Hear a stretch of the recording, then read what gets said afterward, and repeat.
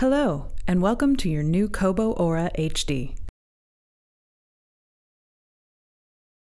It's time to get to know your new Kobo Aura HD. Let's take a look at the home screen.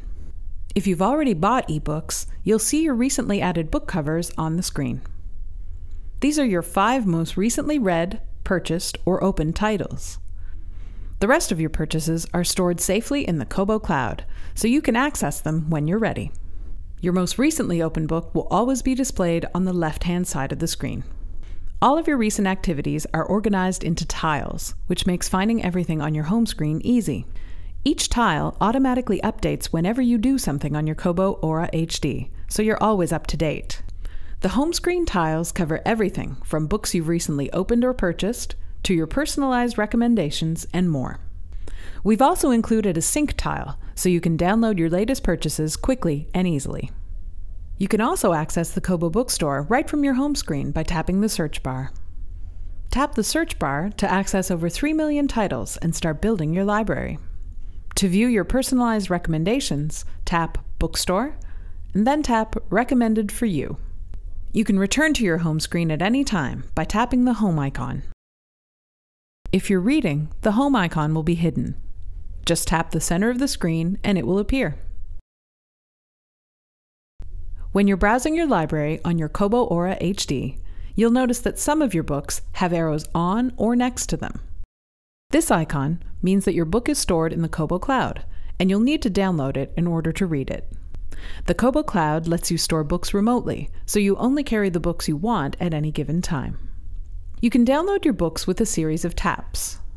From the home screen, tap Library, then tap Books. Tap the arrow on the book you'd like to read, and it will start downloading instantly. When the download is finished, just tap the cover to open to the first page or where you left off. You can choose to keep all or some of your library on your Kobo Aura HD. Let's say you're going on vacation and want to take your entire collection with you. Download all of your Kobo books onto your Kobo Aura HD at once by tapping the Books menu icon, then tapping Download All. It'll take a few minutes, but when the download finishes, you'll have your entire library on your eReader. You can also archive your books. This means you can remove an item from your eReader, but keep it in your library in the Kobo Cloud to download later.